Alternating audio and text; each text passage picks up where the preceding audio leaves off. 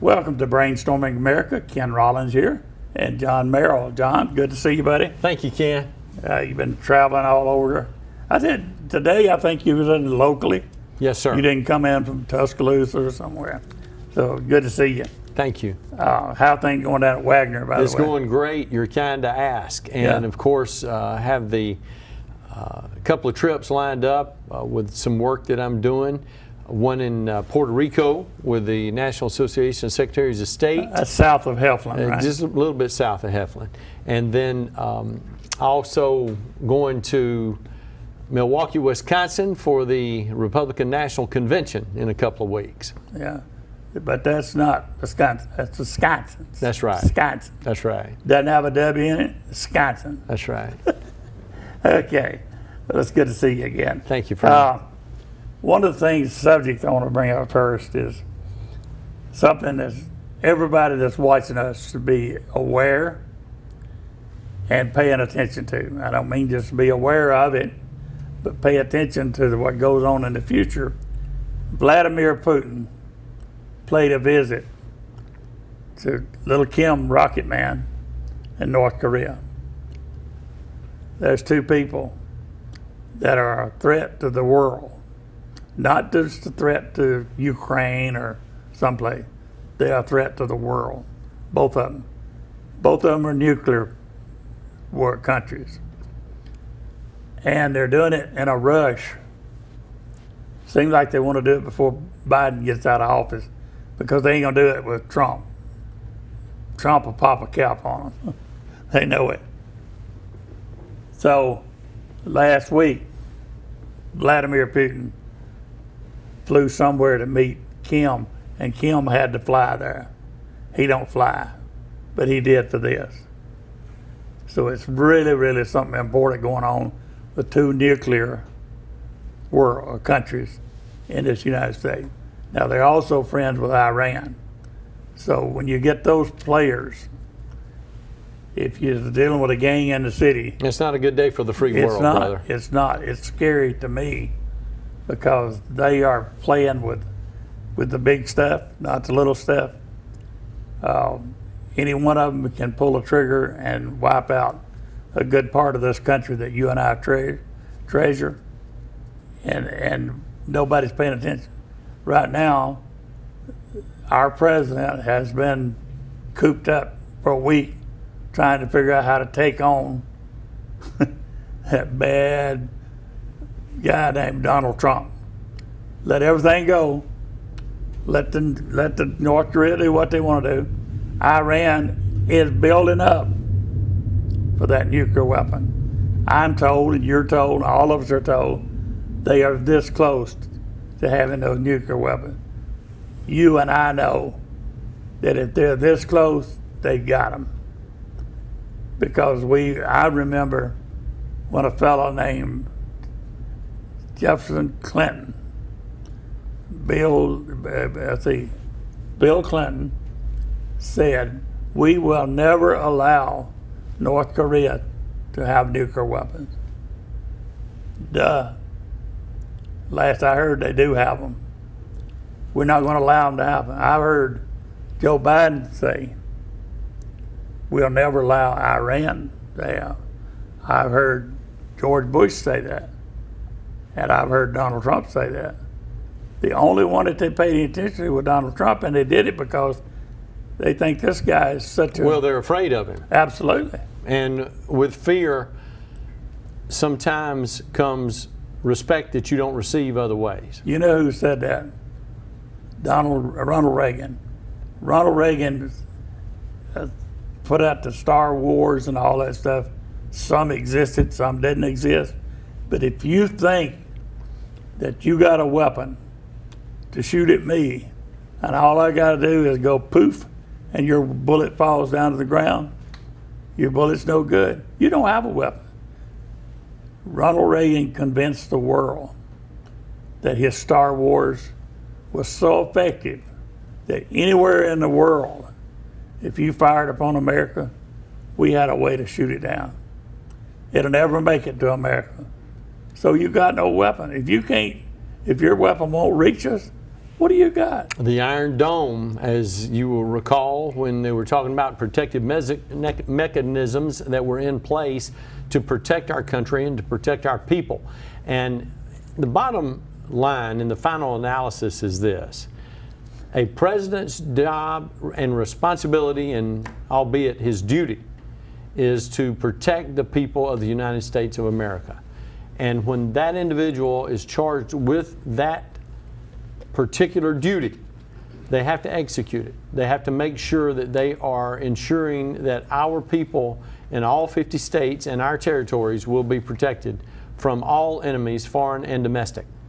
But from the school grounds of Helfland to the world that we live in, if you know that your enemy is a paper tiger, you don't have much to worry about. That's exactly right. And people are looking at our country as being a paper tiger. We don't have a president that will stand up. We saw that in Afghanistan. We saw that in Iran. We left Iran broke. Donald Trump left them broke. They was getting 80 barrels of oil a day. Now they're getting 3 million. Hello? From 80 barrels to 3 million. From Donald Trump to Joe Biden. They got all the money they need. Vladimir Putin couldn't do nothing because the oil line that was under the ocean to Europe, Donald Trump said he'd never let them put nothing through it. You can have it all you want, but you're not going to use it. And they didn't, not under his stewardship. As soon as Biden got in there, they opened it up.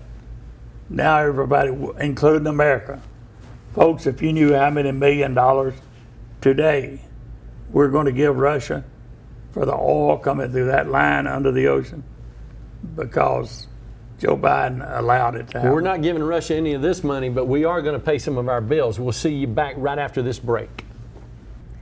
And welcome back to Brainstorming America. Forgot where I was for a moment.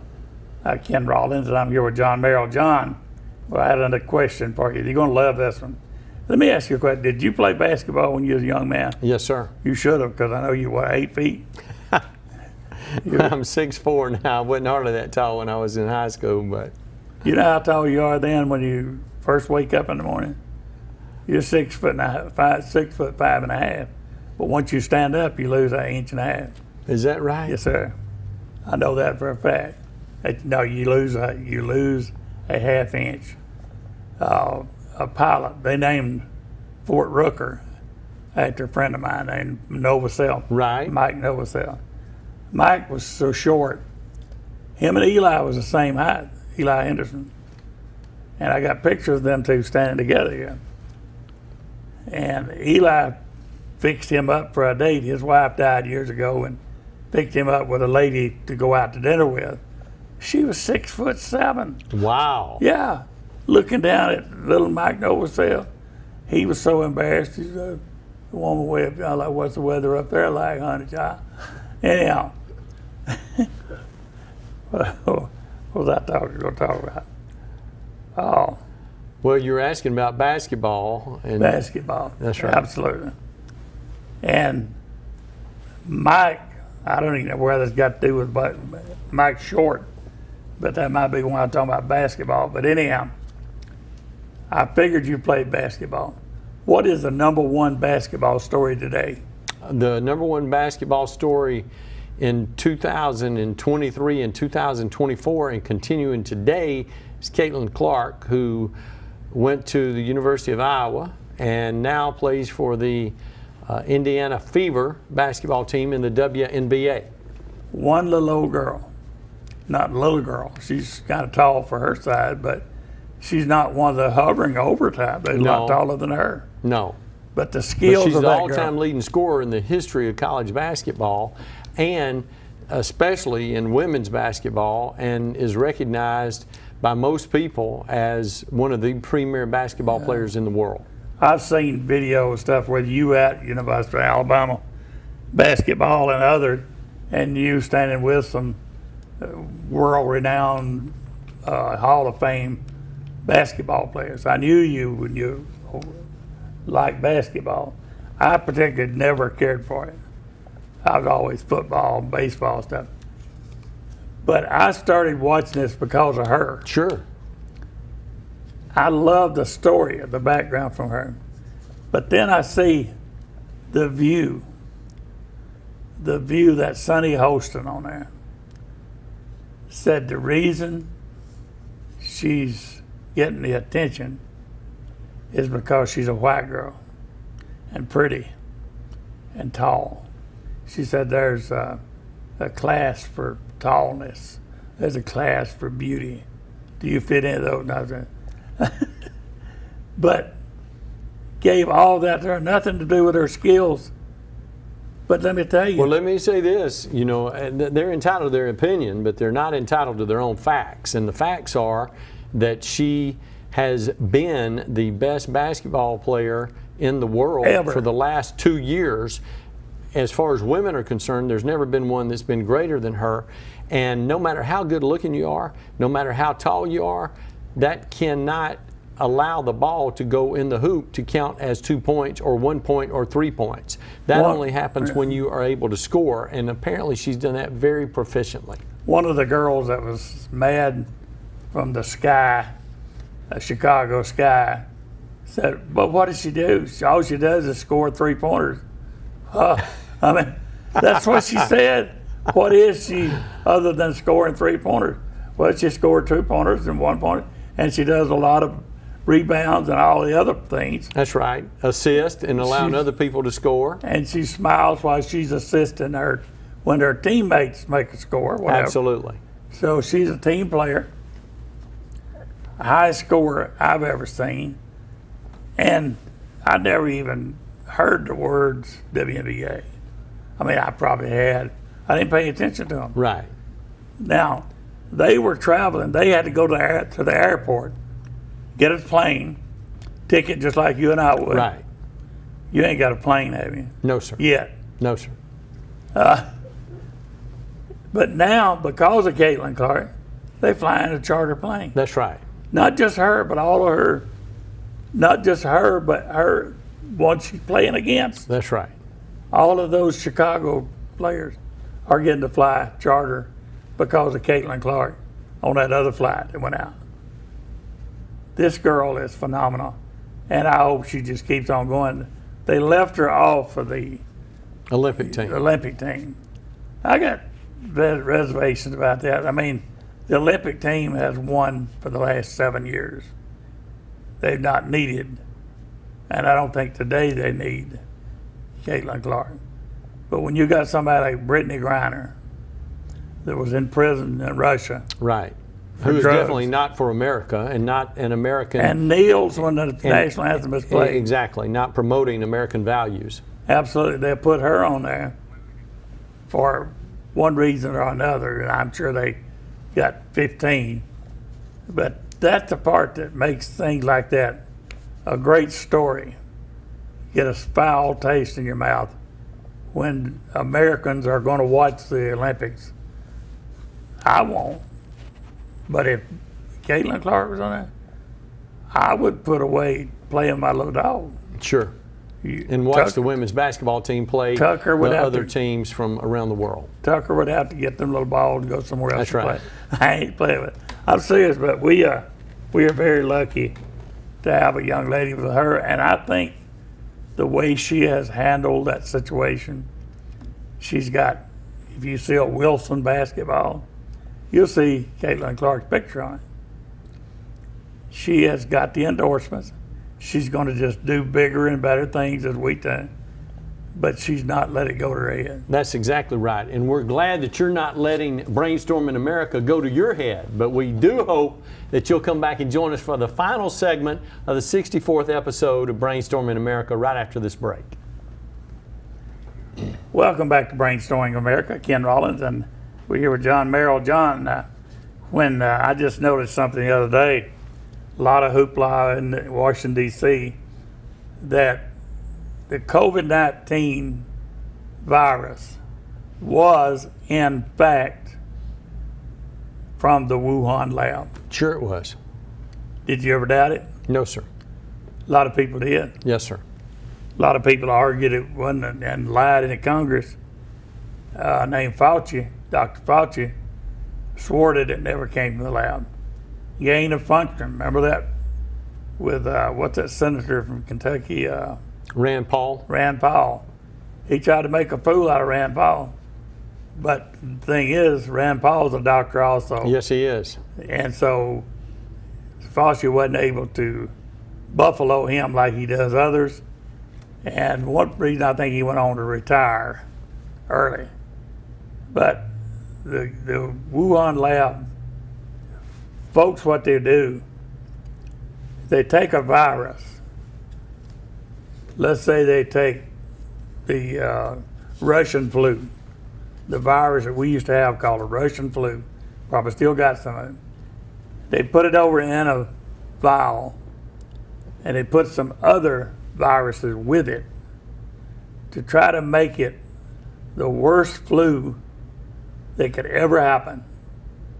Why would they do that? So that they can find a cure for that virus that they created. You can't cure a bad virus unless you got a bad virus. I'm doing that as simple as I can because I'm so smart when it comes to, you believe that? You're smart about a lot of things. The stuff was to gain of functions was to make that virus, the common virus they had, if there's such thing, more volatile, more dangerous to the human people so that they could get over here on the other side and find a cure for it and be the heroes of the world because they got a virus over here that's endangering America and Europe and Russia. All over they got this bad virus, but we have a cure for it. China has a cure for this thing. So we'll sell you this serum that we developed to cure a virus that's in our lab. Well,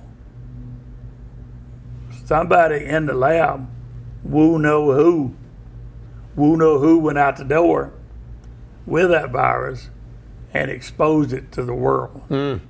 It can be done several ways, by mail, by plane, by different various ways. But somebody from that lab allowed this chemical to go out. They may have had some on several products leaving that lab. Was unaware that it was on there. But it got into the world. It got into where I was at because I had it. I had COVID. So you got the head of the NIH, Fauci, arguing that it never was there, that it never came out of that lab, that it was just something that just sprung up out of into the atmosphere. Or from some bats. Bats that took it, flew it through the atmosphere.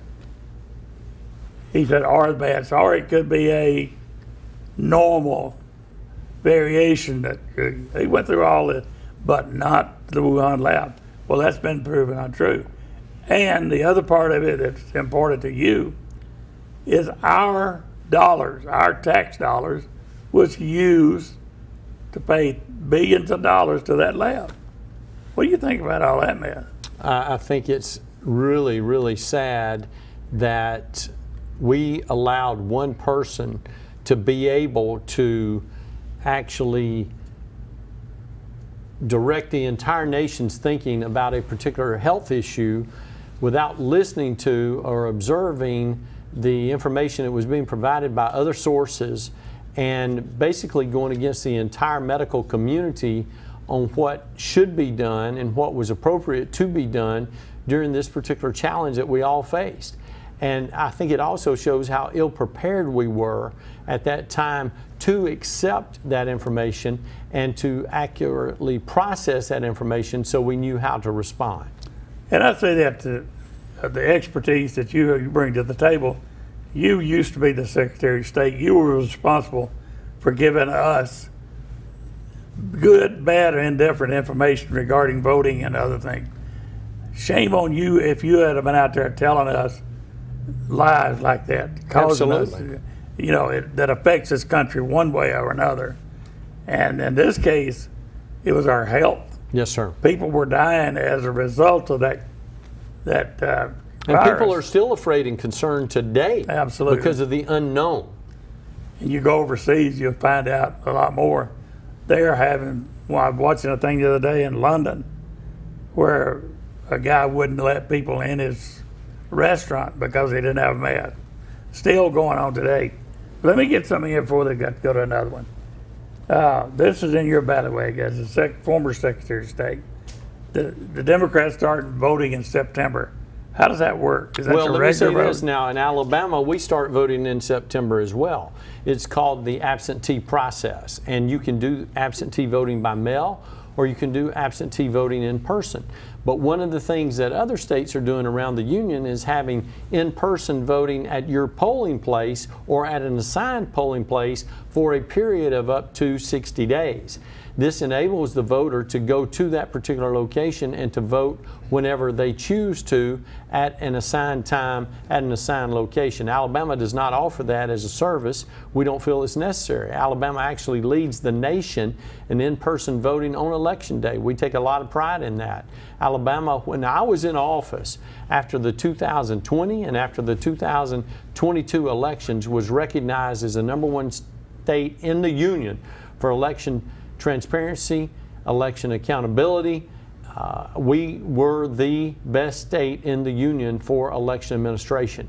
It's not like that today because you have to continue to work hard each and every day in order to secure that. But Alabama has led the nation for the last several years in election integrity, transparency, and accountability. I like that word, the integrity, but one of the things I want to make sure everybody gets, you'll hear people talking about over in Georgia they couldn't allow people to bring water in the line. What that was, they were people out there from one campaign wanting to give Gatorade, cookies, and whatever to the people with their little sign on it, a bottle of water that had their campaign stickers on it. And we promise you, if you'll come back and join us again, at some point we'll have some water with our name on it to give to you for Brainstorming America. Thanks for joining us this week. We'll see you again next time.